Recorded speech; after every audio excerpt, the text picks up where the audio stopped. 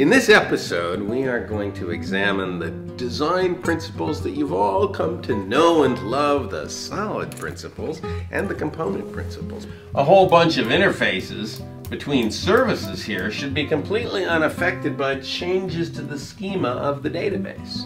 The classes and functions within a component must be cohesive enough to be released together. What do you suppose the architectural implications of the Liskov substitution principle are?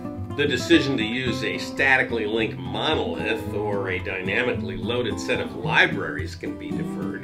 Components are smaller than architectural elements. There is no correct release order. There is no correct deployment order. And order